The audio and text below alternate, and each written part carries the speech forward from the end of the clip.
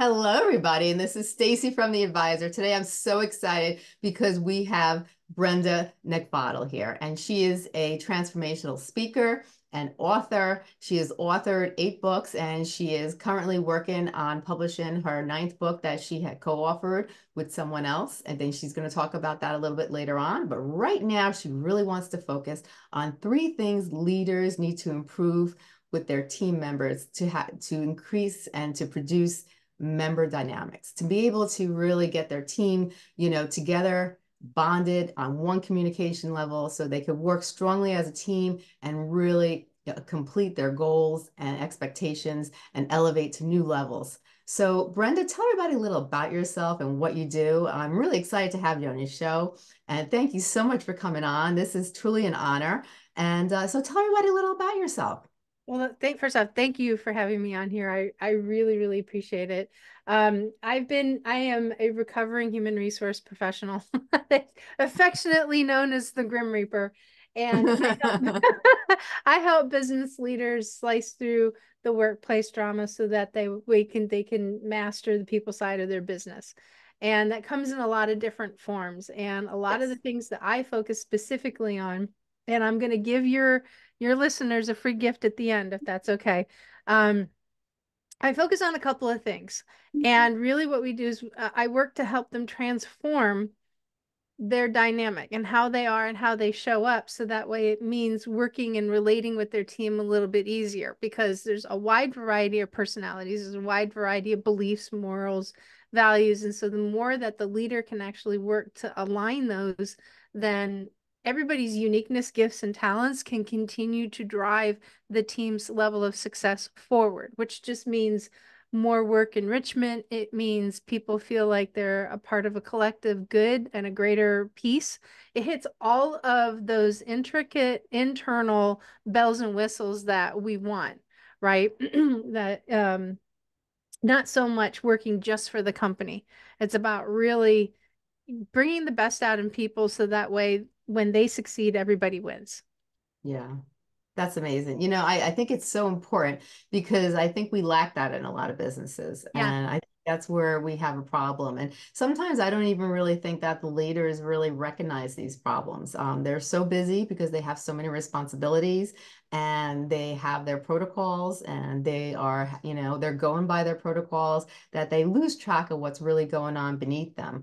And, they know what their needs are, but then they don't really know what the needs of the employees are, or the people working for them. And things get miscommunicated and they get lost. And, from your perspective, since you are expert in this field, what are some of the problems that you see in today's society when it comes to different businesses, corporations, what do you see that is happening that people really need to really focus and understand better so they can help their business or their corporation? Yeah, so one of the things is that, especially in the world of entrepreneurialism, right? So people who start a business in their garage because, they have that drive, they have that desire, or, they want to raise their hand and they want to take that step up in from being, a power hitter within the organization to actually being a leader, right? And what Mm-hmm. happens is that most people don't have a good mentor or they don't have a pipeline of leadership education, or it's not Yeah, even something that they would think about. It's not right. something that somebody would have told them about to do. And so what they're missing is that they're actually missing that vital education and they're missing that mentorship and they're listening and they're missing out on good examples. And that's what happened to me when I first started. So when I first started, let's face it, I'm a Gen Xer, right? So we grew Mhm. up a little different. We grew up, stay outside for 18 hours of the day when school's in summer recess and don't come back Yeah. in because, we don't want you inside. You stay out and be a kid. We had the garden hose that we drank from and we survived. We were fine. We were playing in the woods, making makeshift Yeah. or wherever it was. We were playing in our natural elements and our natural environments. But when it came time for us to sit and learn actually how to do our jobs, our very first jobs, we grew up with very direct people. They told us what to do, they told us how to do it, and they prepared us. And so when I had like our first jobs, we sat down, we were told how to do it, and if we didn't like it, there was the door, don't let it hit you on your way out. So Yeah. it's not that it was toxic, it was just really direct. So it was very directional, right? And so for Yes. somebody like me who's a people pleaser, that just gave me something to push on, right? It's like I knew Right. I had my mentor, I knew what was expected. And, we did the job.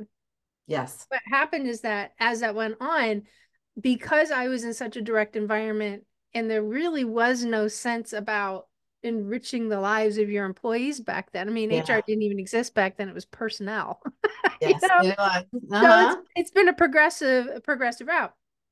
So as I went in, I became very good at executing, which is great because that's what companies need. Companies need thinkers and they need executors and they need people to be both at the same time. Yes. I was the Hmm. executor, right? And I got so good to the point where they would send me into different businesses when I was or different shops and stores, I was the fix it person. I was the Yeah. one that could go and figure out how things work and fix things because I have a natural gift like we all have, and that was to Right. find patterns. So I found where the pattern disruptor was, and then I fixed it. And Right. then once that gets fixed, then things start falling in line. So I became the fix it person, and I was really, really good at it. We Yeah. would watch our sales go up. We would see more retention in our employees. The problem is that a fix it person isn't the long-term nurturer. And Yeah. that wasn't me. So when I would stay in a position or in a space or a shop or a project or something, I didn't have that skill set as much as I did the fix it skill set. And so that's where I found that my relationships with the team were starting to erode because I was always in the fix it mood and not in the, okay, today's a new day. We've got it fixed. Now let's move forward. And so I Yeah. started feeling like that failure, right? Right. And it wasn't until I was very fortunate to land on a bit hired by a high performing leader in a high performing team in a high performing company. And that leader, man, he worked me up. He helped me shave off all of those hard edges. And then that natural gift of finding patterns, I started seeing how the think leaders, I mean, we had some awesome think leaders in this job I was at. Man, to this day, I still am blown away by some of the stuff that I hear. I started watching how they dealt with issues, and I started watching how they disarmed people, and I started to copy them and emulate them. And if I saw them reading a book in a group, I would grab that book and read it silently at home. I started to pay attention, and then I started to try, and then I failed. And then Hmm. I did it again, and I got better at it. Right. Right. So from going from a position where I was good at doing something to feeling like I was failing, I wound up taking myself back down to zero, learning the Hmm. skills, and actually rapidly figuring out how to deal with it, and then turn around and start teaching other people and helping them figure exactly the same problems that I went through, that they're going through, that I was. So Yeah. I was you all back then, right? So I Yeah. get it. It's not easy, and I have screwed up more times than I can count. But now I think I'd like to say that I'm more successful than I am a failure when it comes to this stuff. Probably so, because I wouldn't have a very strong business if I was. I wasn't nearly as good today as I was back then. I'm probably not going to make a lot of money as a business. But but that's how it rolls, right? That's the level of mastery. And that's how I got started. That's awesome. That's amazing. When you see it, when you work with people, what are some of the common mistakes that you see going on Mm. in corporations and in businesses that, there's probably common mistakes that you see repeatedly done throughout. And then Yeah. maybe you go over some solutions or some advice, what people could start doing to improve what's going on in their team to make it dynamic, because we talked about making it dynamic. So what are some of the problems and solutions that you see on a common basis? Absolutely. And when I work with leaders to build high performing teams, I see exactly the same thing. So you want to start making shifts in your team to go from satisfactory or below standards or below your expectations. There's three things that you absolutely can do. The very first thing is that you need to listen more and talk less. When you Mhm. listen more, you learn more. You learn what obstacles your teams face, the things that they can't remove, because that's your job, is to remove those obstacles that they can't do on their own. Right. when you listen more, you listen for their behavior, you hear their behaviors. When they're telling you that they're doing this and this is how they're behaving in a situation, you have an opportunity to correct it. You can never adjust and correct attitude. Just stop. Like, don't even try. Because if you try, like if you have a kid, you have a 4-year-old kid at home that's screaming their head off, you tell them they have a bad attitude, you all know how great that goes over. It's like, it's like a boulder in a puddle. I wouldn't do it, right? Um, Yeah, and then when you listen more and you talk less, what you're doing is that you're placing your important, you're getting what you need. All right. But what's happening is that your employees are now starting to build a deeper level of trust within you. You can hmm, trust them because they're now like telling you more about what's going on. You're not going to yeah, get T-boned. You're not going to be isolated from information. In addition to that, they actually feel heard. And that's yeah, a key point right there. When people feel like they're being heard, you're giving them space and you're giving them that stage to tell you what is going on. And you genuinely listen to their concern. You don't have to say anything at this point, right? right, They just feel heard. That's absolutely massive. So that's yes, the first thing. And the second thing is that when you ask good questions, you get good answers. So after you got done listening and you start asking your questions, ask questions that are more about the heart of the issue. And that's one of the scripts that I'm going to actually give you. I'm going to cheat and I'm going to tell you what one of them is you can ask the question, why do you believe that is the case? Or why do you believe that is? right, Right? It's an all around awesome question. It's something that you can use to disarm somebody when they're just kind of going off on a rant, when they're starting to make accusations. It's like it gets to the heart of the matter. And what you're not dealing with is all this extemporaneous stuff that most people deal with. You're not dealing with their, fears. You're not really, well, you kind of are, but what you're not doing is you're not dealing with the drama. And that's why I yeah, say when you slice through the drama at the workplace, you're actually getting to the heart of the matter. So you're really getting better at your root cause analysis. So then that way all of this other stuff, like the fray, it's not sucking up your time as a leader, right? Because you have a yeah, lot of stuff to do, but you have to still lead and manage your team. Okay. right, And then last is that the power of your leadership will always lie in your follow up. If yes, you don't follow up with what you're going to do or you commit to, one, all you look like is a leader of lip service, and nobody likes a leader of lip service, right?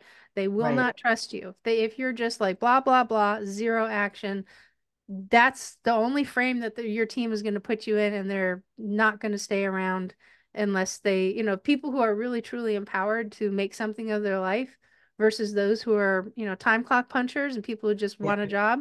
Your top talent's going to exit in and out faster than the people that are just making stuff happen over and over and over again, right? Oh, So 100%. yeah. So those are the three things. Your follow up is absolutely key. Follow up and check in on how they're doing, how this issue went. You make that commitment, stands in. Just your follow up is absolutely critical. And because if you say you're going to do something and you do it, you're 100% in integrity with that. And that Right. means everything to your team. Yeah, I think that's so, so important too. And the drama especially. I hear that all the time. There is so much drama. Yeah. People are, getting frustrated with this employee. This employee is not doing that, and this employee is causing me to do their job and it's causing me to do more work and blah, blah, blah, blah. And then all of a sudden the leader of the corporation or the leader of the business, the person in charge is like overwhelmed because Yeah. like you said, they have their responsibilities. Now they got to deal with all this drama, Yeah. and it seems like you really have to go to the root cause and say, I don't want to hear the drama. What's the problem? Let's figure out the solution. So it seems like you really have to go in there and step your ground. And, you have to be not so enabled, it seems like, from what you're saying, and not let, people throw their drama on you. And, and like you said, and back in the day, we were more direct, maybe bring a little of that directness in, but in a polite way. But say, hey, I don't want to hear the drama. Let's see what the problem is, and let's figure out a solution. Yeah, Which, absolutely. And if you ask the wrong questions, you're going to get more drama. You're only yeah, going to get what they think is important. And so that's why these three scripts are so critical, is because it actually helps you really cut through all of that. Just get to the absolute heart of the matter. And right, And I'll let you in on a little secret. There's actually a bonus script in there too. So there's four, Oh, not three. right. Oh, wow. Don't tell I anyone. think I'm going to go and download that afterwards. I could use that. Yeah, I think everybody could use that, you know? It's extremely helpful. I've been using them for years, and at the right time, I mean, you can even use these things on a narcissist and actually get information. That's how strong they are. That's why I love them so much. And I wanted to, give them for free for everybody because they are some of the most impactful things that I've learned how to say. And, listen, if it helps out, fantastic, and if it gives you a glimpse into what's going on, you know what, I got a lot more stuff behind it. So Right. Yeah. So like if you had to break it down, like these four tips, these four, th dynamics that can actually bring a team together and bring the leader together with the team, what would you say number one is if you had to give like a name and a sentence and so people understand the steps in their head as we're talking? yeah, I mean, first off, you have to establish a very most important thing before anything happens is that you have to establish a foundation of leadership. You have to. And if you don't invest time in figuring out exactly what that is, then you're not going to go very far, right? And Yeah. that means really understanding what your values are and what are the values that you're going to communicate. And if you're the business leader, what are the values of the organization? And I'm not just talking about mission, vision, and value, just a poster board Yeah. statement up on a wall. I'm talking about when you're faced with something, like I'll give you for instance, like one of my top core value in all of my businesses, because I have five, Right. is integrity. And we weigh every decision we make against that. So if we're faced with a problem, that's a complex one, because most problems are not nearly as complex as we make them out to be. So the question Yeah. is, are we going to be integrity if we do it this way? Are we going to be integrity if we make this decision? And are we going to be integrity if we do this? So I'll give you an example. I've got a resale business, right? Online Hmm. resale business. And every listing that we place up, we have to give an accurate description. We kind of go a little bit overboard on it. We Right. tell them that if we see that something's been altered or if we see that there's a stain on there or whatever, it's like we actually put it in the listing. Now, Yes. a while ago, I mean, this is small, but it's such a perfect example. I had somebody that had emailed and said that there was a stain in a particular location on a garment. And so I didn't even go back to the listing to look. I already knew that we listed it, but I was going to go ahead and offer it's like just go ahead and return it and we'll go ahead and refund your money, right? And then we'll Right. just go ahead and relist it again and give it to another buyer who, accepts that. Well, Right. the platform in which I sold in actually intervened and said this has been listed accurately. We're going to decline the complaint. And it was so easy, right? But it's just even something as simple as that. One of my greatest mentors, his family lives by the number one core value in their life is don't let good be the robber of great. So everything that they do in life, they measure up to that. And that's what core values does. So you have to know what your core values are. And if you start with those two things, set a foundation for your leadership and put some homework in and really learn what kind of leader that you want to be, get very clear on what your values are, and then you exercise everything that you do from that. That is an Yeah. absolute foundation. Everything you do beyond that totally builds on that. That makes sense. I think you have to have a clear understanding of your values, who you are as a leader, and then your core values, which you were saying for you, it's integrity. And those are two important things, that you have to establish who you are and who you want to be as a leader. What are your integrity, what the corporation's, based upon. These are important things that I don't think a lot of people always give thought to when they go into businesses. They kind of like ignore the mission or the values and the core values, they kind of jump into the business itself and they don't really create that foundation, that solid rock foundation of how are they going to build this business. What are they going to stand for, what do they want their consumers or to see them as, or their clients to see them as. Mhm. And I think it's very important that people understand that you have to really show who you are as a company, because Yep. I think a lot of people just dive into the product or service and they don't establish that. And when they don't establish that, like what negative things happens to these businesses? Because I think a lot of businesses don't put a lot of emphasis on it. That, yeah, and a lot of employees too, when they look at their leadership, like back in my fix it management days, I was management, right? I was, you know what I'm talking about. Everybody says, well, it's management. Well, that was me. And Yeah, it wasn't until I learned how to start asking people, it's like, okay, so we've got this problem. Does it align with what we say we are in the marketplace?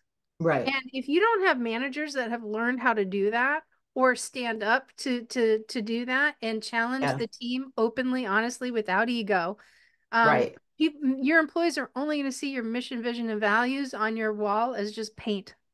Yes. That's it. And the thing is that in doing so, you're also setting an expectation so that as a leader, when they come to you, they are coming to you now with a purpose. In other words, when you start reinforcing that, is okay, so this is our situation. So is this, pull out your values, are we integrity with this? Now what's Hmm. going to, and you start asking them those questions, eventually what's going to happen is they're going to start coming at you and say, hey, listen, I got a problem and I've been thinking it through and I've got some concerns because I'm not 100% sure that we're in integrity with it if we do this way. You don't even have to lead them at that point. That's the Yeah. ultimate goal right there. But it's not going to happen. It's like, when people look, I mentioned earlier that when it comes to setting your expectations, doing your follow-up, trust, it builds trust. But here's the thing about trust. Trust never shows up immediately and in mass. Yes. It always grows like, rain in a bucket. It's one Yes. drop at a time. Okay. Hmm. So when you can now train your team to come to you in the manner of which that you want them to, in other words, focused in on those core values, they now trust that they can come to you with that problem because they know how you're going to respond. Yeah. Massive, right? And they know what to expect. They know what to bring to you. Mm. And it means that once they bring you what you want, you're not going to turn and go critical on them, right? You may Right. challenge them a little bit more and say, well, have we really fully thought this through? Or have we taken a look at this, right? Mm. And so people, unless they learn how to do that, they don't know how to do it instinctively. Not, Yeah. you're talking about like a unicorn that knows how to do it instinctively. No Yeah. human knows how to do that for the most part instinctively. They just have to be around it. Yes. No, that's true. A lot of times people don't always understand. Like when you try to explain things, it doesn't always get across to the person. But when they're in an environment and they're seeing people in action and they're seeing people how they operate, they can easily start to, conform their actions and their behaviors according to the environment that they're in. It's Yep. much easier to see, how things are done and to implicate, to immediately implicate that into their own, actions and personality when they see it right in front of them and they see how other people are reacting. That's why it's so important to have a positive, team, because if you have a team that's not showing, positivity and it's not amplifying what they're supposed to be doing, a new person coming on is going to be like, oh, this is a joke, and Yeah. they're going to take things seriously. And, that could be dangerous for the company as well. Because when you go into a business, you really want a structured business where people take things seriously. They could be friends and they can, have strong, develop strong friendships with one another and, acquaintances with one another. But then they have to also realize that this is a business and it has to be done accordingly and take it on a serious note too. How do Yep. you feel about that? I completely agree. And one of the challenges that we are having out in the workforce, we have the weirdest job market right now, and we have now for a little while. So Yeah, we have the sands are shifting again generationally, right? So now we've got Gen Z that's in the workforce, and they have a different value structure they than do. millennials. They have a different value structure than Gen Xers like me, and Hmm. they have a different value structure than baby boomers, which are supposed to be on their way out, but they can't yet, right? Yeah. And Hmm. what's also really weird is that right now we have more positions, we have more people available. No, wait a minute. We have more positions available than people, Yeah. right? So we're in a surplus of opportunity where we're in a demand of individuals. Yes. And that makes things challenging in and of itself. So if you have a leader that understands their foundation of leadership and everything that they said, it doesn't matter generationally who you Hmm. bring into your company. If you are consistently consistent, you are Yes. going to have a team that thrives. If you are consistently inconsistent, you're not. Yeah. And so when, there's this theory that exists out there that you have to lead and manage people differently based off of who they are. I completely disagree with that. You have to lead and manage to what's important, but your approach to the individual, that's a little bit different. Now, here's the cool part.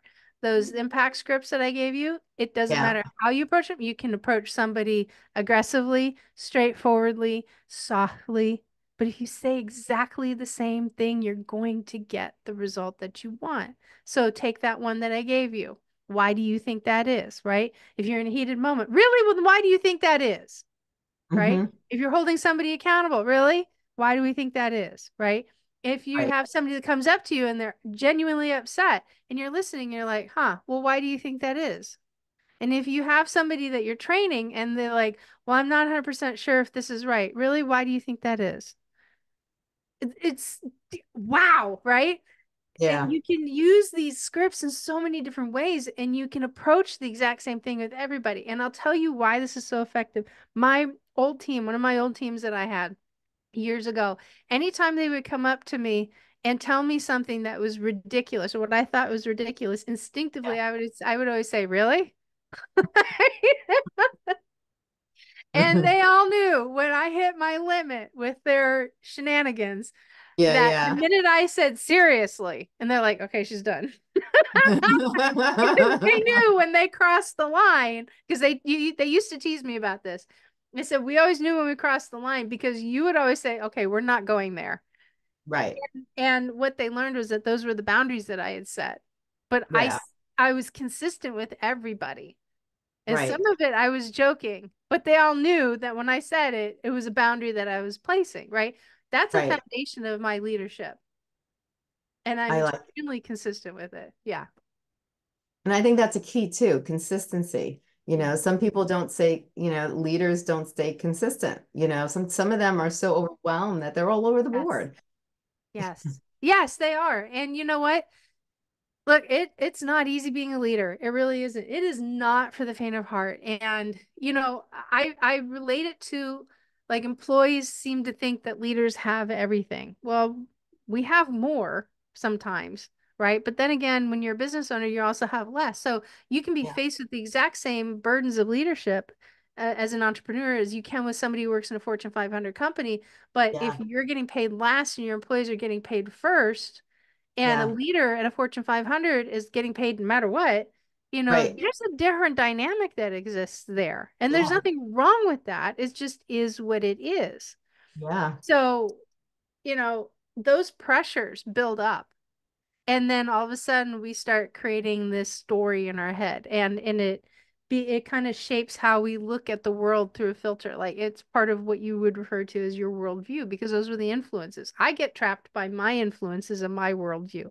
I just Yeah. have to discipline myself to be able to say, okay, I'm feeling it. I'm under attack right now. What do I need to focus on? Like, what is the most important thing? Because Yes. when we lead through our worldview, it's like I heard this awesome analogy from just an amazing human being that I know. I think he's just an incredible man. And he's like, his analogy was if you look at a lemon and you put on blue glasses, what's the color of the lemon? Well, some people would say it's green. When in Yeah. fact, reality, the lemon is still yellow. It's just green because of the filter of the lens that you're looking through, Right. right? And so we have to remember that. Yeah. It's very true. You Yeah. know, and people look at things differently and people have different perspectives. But I think if you put those strong boundaries like you were mentioning, then you have a structured, office or business or corporation. And people, no matter what lens they have, they know that there's a structure, there's a foundation. This is the way things are done. And no matter what lens you're wearing, this is the standards that their expectations that they're expecting. This is the way it's supposed to get done. If there's a problem, then you could approach, the person who is superior and the person in charge, your leader of that area, and then figure out a solution together where that Yep. communication comes in, it seems. Yeah. And I think that the more you get dialed in on who you are, what's important to you, and you figure out how to rein in your moments, because we don't have bad days, we just have bad moments. Yes. What's going to happen is that you're going to be very effective, and you're going to surprise yourself one day and you're like, holy crap, I actually did do that. Where did that come from? And it's happened to me. It's why I know. Yeah, yeah. Oh, Uh-huh. I did it. Wow. Okay. Moving on. Victory. I'll take it. Uh-huh. Oh, that's so funny. That's so funny. It's Now so true. it is so true. Oh my goodness. So It true. is very true. Yeah. Oh my God. Now, if you really like wanted to emphasize on some important things about what you spoke about today, like what are some things you really want to get across to people so they could have a dynamic workforce that they could, elevate to new levels? Because, people sometimes they know, okay, this is what I have to do, but the problem is that they don't know how to implement it. They don't know where to start. They're kind of confused. Yeah. Like the quiz is because one, a leader is always overwhelmed because, they're a visionary. They're always having a million thoughts of what I have to do now, what I should be doing in the future, what could I do to, make this better? And their mind never stops. But Yeah. in order to begin and to get things under a positive structure, what would you say step one is? Step one is getting clear on what you want, and get clear on what you want so that way you can start conveying it. Teams are brought together because to accomplish things that one person can't do, right? The other thing too is like really take a step back and look at your process and ask yourself this question. First off, what is your company's number one business objective? Because if you're not clear on that, like if Hmm. you're given a shallow answer, then just say, well, it's to make money. Well, okay, everybody in business is here to make money. If not, it's a hobby, right? Yeah. Um, it's like, how do you make a big fortune? You start with how do you make a fortune? You start with a big one and you lose it. Like, what was that? No, I screwed that up. A friend of mine had a dive shop one time and he said, you know how you make a small fortune? I said, how? He says, you start with a big one. You work your way down. So that doesn't sound very promising. So No.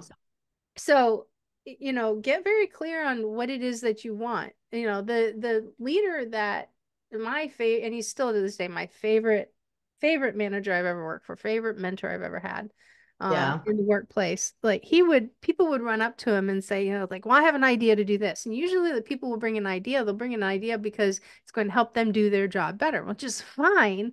But the Yeah. question is what they want to do. Is it going to help you sell more X? And he would always ask that question. It's like, if we do this, is it going to help us sell more cars? And if the Yes. answer is no, then it's not the right thing to pursue, right? Yeah. So Hmm. start looking at it that way. Start asking yourself, if you are going to do this, is it going to help you do whatever it is? Like, if I'm going to pursue this, is it going to help me get on more stages so I can help more people? And if the answer is Right. no, then it's not the right solution. It's not the Yes. right direction, right? So start getting very narrow and very focused because we can get overwhelmed. The other thing too is that if you're a leader that has a lot of controls in place because you don't feel like you can trust your people, then you're going to you have to go on a trust journey. And you're going to have to start with all of the things that we talked about and then start communicating to your team and work on reaffirming and developing those expectations. It is not going to happen overnight. It is Yes. going to take time. It's Yes. not going to be on your timeline either, right? And Yeah. it may mean that you may have to shave off some people. You may have to, like, the bus is leaving. You're going to get to a point where the bus is leaving, people are either on it or not. But that's Yeah. not the first step. Hmm. That's later down the road. Once you Right. start getting some momentum and then you learn who's not jumping on your team, who's not really, truly, honestly in and for this, and then start figuring out, okay, well, are they still workable? Can they still meet the expectations? And if not, then you know your answer. And it's probably going to be your bottom 10%, Yeah. right? And along the way, you have to celebrate. You have to celebrate those wins because if you're making change for the sake of making change, you're going to drive people batty. But if you're Yeah. making change for the purpose of achieving something more significant and and and you are ushering in a brand new era in your Yeah. business, you have to make the celebrations along the way because people need to know what their purpose is and they need to be acknowledged for it. Yeah.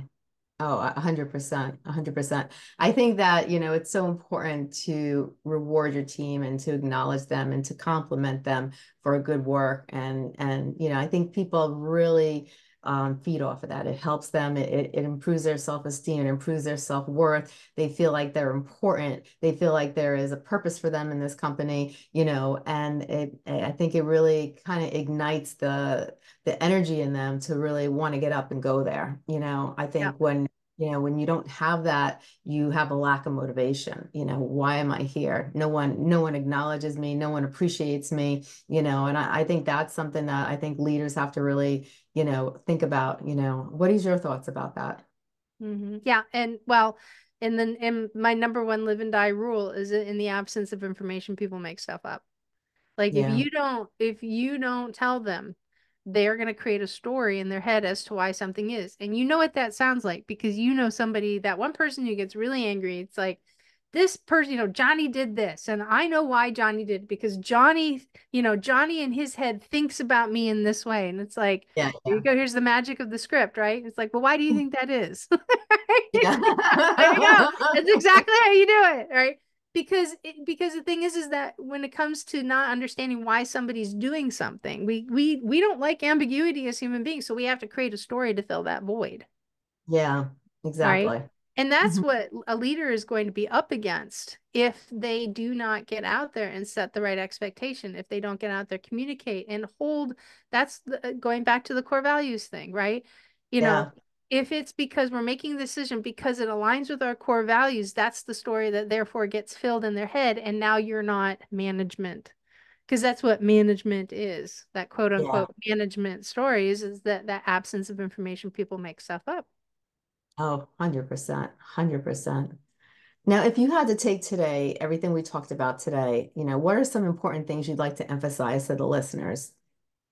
So, first off, if you're listening to this and you're in your head going, oh, give yourself some grace. Okay. You have to give yourself some grace in this area.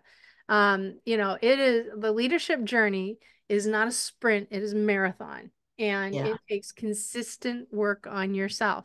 So it's kind of like you remember like in World War II movies where the air horn like the air raid siren goes on. Well, that was a yeah, manually cranking siren, right? They had to get that thing warmed up before they were starting to deafen everybody, right? But once they had that sound level up, they have to keep cranking, right? You can't yeah, stop, otherwise it comes back down again. So right. your leadership journey is just like a World War II air siren, right? Yes. You got Hmm. to get that momentum going. Once you start cranking, and keep cranking, everything Yeah, starts falling into place the way you want it. And if something's not lining up, now we literally just laid out all the tools for you to start making those shifts and adjustments happen. And it doesn't matter what you're in. You could be in the medical industry, you could be in manufacturing, you could be in construction, you can be in roofing, plumbing, electrical, you could be in data development, you could be in the government contracting section.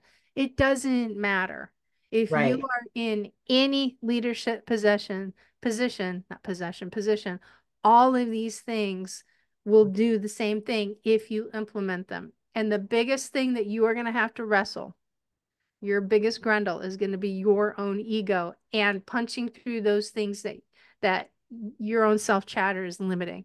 If it doesn't feel comfortable, of course it doesn't. It's change because you're disrupting your own level of mastery. But your Yes. level of mastery may not be what's going to get you to the next step.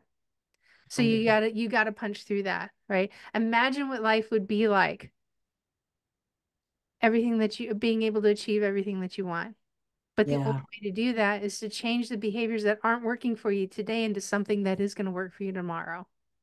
100%. Oh, that's such a good advice for the listeners. Yes, 100%. Now, what are some of the services that you provide? So one of the services that I do provide, I'm actually in the process of building what's called the Leadership Survival Kit. and it has a full core press of all these different types of things that I'm teaching, right? So different types of courses, like how to deal with people who love employees who love to argue and debate everything, how to lead a narcissistic employee. Those Yeah. things are all in there. In addition to that, how to actually create an employee avatar. If you don't know what kind of person that you want to bring into your company, you're not going to bring in the right kind of person, right? So we teach you how to do that thing. I teach you how to actually create interview questions and guides. We've got tools for that. How to actually source the right kind of person that you Yes. want to put in the seat that's going to take you to the next level. So I have all of those things wrapped up in what's called the leadership toolbox, and it's going to continue to expand. I've got a lot of other bonuses. I've got a lot of other content that I put in there. So like the other day I was at the gym, and one of the trainers there like totally blew me off. And in addition to that, she also criticized two of the individuals at the front desk. And if I was a manager, if like that was my business, that person would have been out. Yes. At the very minimum would have received a final warning, because that's Right. not something I would tolerate. I do not tolerate people downing the people that are client facing and helping us generate the right kind of experience, right? Yes. And part of the one of the people that she was knocking down was actually the assistant general manager of the facility. And it's like Wow. that person has full access, and you're sitting here telling me that they don't. It's like, girl, you are talking to the wrong audience, right? And I was ticked off about it. So I Yeah. made a video about it because that kind of thing drives me batty. That's what kills a business. It's like, a physician's office, like a doctor is not there to be a businessman. A doctor is there to work on trying to get somebody back to full healing or manage whatever condition that they have, right? They heavily rely on the front end of the business. And if that front end of that business is not effective, and if they do that kind of garbage like I experience with just a physical fitness trainer, their Mhm. practice is going to die. Yes. So they need to put a leader in place to make sure that those things happen. And so Yes. that's what the leadership toolbox does. So we've got all of these free videos. We've got, different types of things that I've spoken at, some podcast interviews like this one will go in, right? Is a really good example of that. Because we've had some really, so I want to fill it up with a lot of really great content that somebody can go in. They can time collapse because it's very direct, very straightforward, not a lot of extemporaneous flu-fla, Yes. right? Mhm. It is to the point because our leaders, especially those who are in crisis mode, they don't Yes. have time to sit down and invest hours and hours and hours and hours and hours to learn something that if they just take a few steps, they can transition like that. They can Exactly. transform like that. And that's what they need, right? So that's what the leadership survival kit is all about. So I have that. And then we also have the ability for one-on-one coaching. Also, within the leadership survival kit as well, is that there's an opportunity to actually get direct access to me in the pocket in the phone that you carry with you. And that is you can send either a text, an audio, or you can even send a video question, and I will respond within a relatively short period of time and kind of give you a little bit of guidance. I also offer freestanding coaching as well. Kind of depends on what your needs are because I haven't really fully defined it yet, but that's okay. It's just something that I'm like, yeah, we'll get back into coaching again. Um, Mhm. it could be instantaneous, it could be long term, who knows, right? So, those opportunities are there, and that's it all starts with going to my website. And I've made it really easy because my last name is not simple. So my business partner, we get on the phone, he says, yo. So I named it yobrenda.com. So yo, Brenda. And I love usually what happens when somebody gets on the phone and they have a crisis or a problem with an employee, it always starts with, well, I got a guy. I got a girl. I got a woman so we just keep things simple here. So yobrenda.com. That's where you can actually get the impact scripts. That is the first step in the journey right there. And when you use, because you can use them right away. Right. Well, that's amazing. That's amazing. And you also mentioned that you have a book coming out also. Yeah. So can you tell us a little about that? Yes, absolutely. It's called Mission Ready, Building a High-Performing Teams from the Battlefield to the Boardroom. And I wrote it with a friend of mine, the same one that goes yo every time we're on the phone. His name is Will Branham. He is a retired Navy SEAL. I do a lot of work in the SEAL communities as they transition. I volunteer about 32 weeks of the year, um, helping the transition program at the Honor Foundation as a coach. I've been doing it 8.5 years now, and I absolutely love it. So Yeah. Will and I got together 4 years ago, and we started holding each other accountable after we met. I said, because he was about 2 years out of after his retirement. And he still hadn't like really narrowed down what the direction was. And so we started doing a weekly accountability call, which has been every week for 4 years. There's been Mm-hmm. very few calls that we haven't made. And So Will is on the front part of the book, and he talks about like how do you multitask like a Navy SEAL? What do you do to shoot, move, and communicate? He frames he really sets a foundation for leadership, which is some of the things that I talked about, right? And so what he sets a foundation and he relates it, he calls it gunfire leadership. So he takes his experiences of being in combat and translates it into a format that business leaders can adopt. And then here's the thing, once you're out there executing all of that change and getting your foundation in place, guess what? The people stuff shows up. So that's where I Yeah, come in. And I talk about, like, again, I said, you guys need to give yourself some grace because really, honestly, the only way through this is to understand your experience. And the yeah, only way you're going to get experiences is just engage, right? yes, So I help talk about, well, what is a high performing avatar, right? So we have, just basically identifying what you want in an employee, but what do you want in a high performing employee or in a high performing yeah, team? I talk about how, oh, there's my director of security going.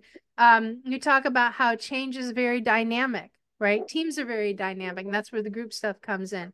We talk about, hiring is like dating. Oh boy, is it ever, right? And how are you going to keep that momentum moving forward? And is this individual going to meet your expectations of building a high performing team? So it really asks you a lot about what it is that you want. And then I'm going to give you some tools on how to conduct a stay interview as well. And the that's last part of it, I'm going to tell you how to deal with a narcissist, or at least narcissism has no place on a high performing team. I love it. That is amazing. And you've published already. You've authored 8 books already. Yeah. So that's Yeah. amazing. I've been on Amazon's bestseller list 2 times, and we're going for a third one on this one. I love it. I love it. This has been amazing. Thanks. You are truly an accomplished woman. I love what you're doing. You are truly a leader. And, I hope to have you on the show again. You Oh, I'd have a love lot to. of great advice, and Thank you. this has been wonderful. I think it's so important in today's workforce, especially with so many different generations and so many different ways of people thinking. When you bring them in one community, one, area, everybody has to be on the same level. So it's so important that we have people who understand what leadership is, what the duties of leadership is, how to implement it, and how to communicate well with the employees, the people working, and really get that message out and really be able to work together in unity, no matter what generation you come from. So what you're doing is amazing. And I thank you Thank so you. much. This has been truly a wonderful experience. Thank you so much for being on this show. I really appreciate you. Well, thank you. I appreciate you having me on. Thank you so much. And I would love to come back. Oh, I'd love to have you. Thank you so much. This has been great. And you have a great day. Thanks. You do the same.